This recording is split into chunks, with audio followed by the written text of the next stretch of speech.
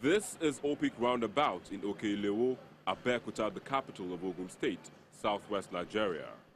And under construction on this 19,000 square meters of land is the second largest city center in Nigeria, a chain store of consumer goods and other social amenities like a mall, service center, commercial banks, and more.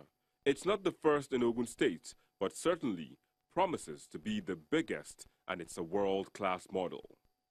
With the daughter, it's fantastic. I mean, people, you cannot imagine the amount of people that applied for jobs in that place. So we've started this now, we believe in 24 months, because this is going to be the second largest shopping center. So it's not something that is going to be easy. I will be honest with you. In 24 months, we are wondering, thinking, we might do it in phases. So before that, a phase might be opened, then the second phase will be opened. Everything will be completed in 24 months. On completion, the city center is expected to serve as a one-stop shop for all consumer needs.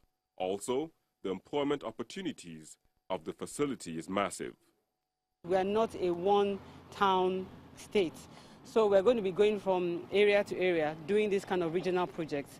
And we hope that with this and with all the efforts and infrastructure we're doing, we're going to be attracting people to come and live here, to come and work here, to come and recreate in Ogun State. And this is the first step towards that. The state government is optimistic that this facility will further drive the revenue generation plan of the government, attract more investors, and improve the lifestyle of the people. This is the city center, Abeokuta city center. What we have here is world class, it's going to be, and we have an arena just like the O2 Arena in England. We have budget hotel here. We have a lot of things that is anchored here. And I have to thank and appreciate the efforts of all of our people. And Ota today is a success story. Government is playing its part, but of course it will be largely private sector driven. So clearly it means that we are getting some things right, and that's why people are identifying with us. Everybody believes in what we are doing, and that's why they are keen to it. So I'm happy, I'm thrilled.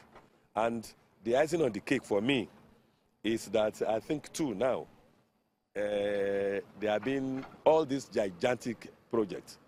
They are being done by what I call a son of the soil. And as citizens anticipate the second largest city center in Nigeria, the brains behind the project have the responsibility to ensure that it lives up to its billing.